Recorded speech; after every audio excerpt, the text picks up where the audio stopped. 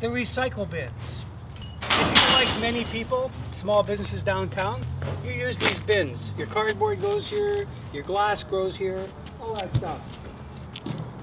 This time next year, they won't be here. No, they won't. Where will they be? Don't know. Been here, gone, who knows where. But the reason that they're doing that, and it's coming up at the council meeting next Tuesday on April 7th, is because the fire department's got a new fire truck pop quiz. A 100-foot long ladder platform truck. How long is that? I'll let you in later on the answer. Okay.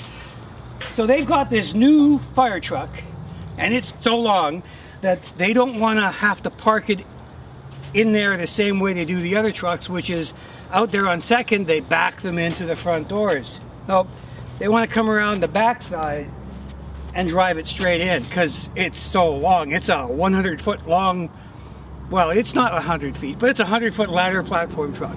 Have you figured out how much that is yet? Okay.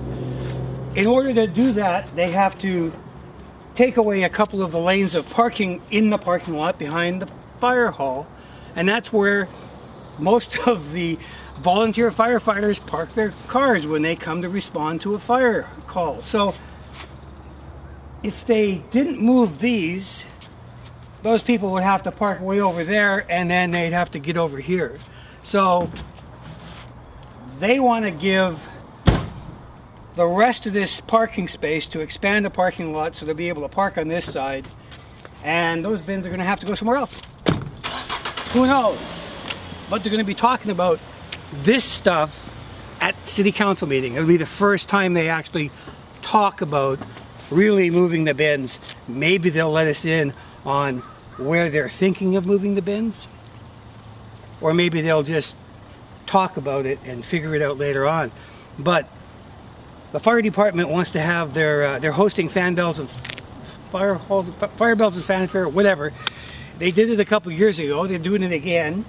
They're going to want this done probably before August. So bye-bye bins.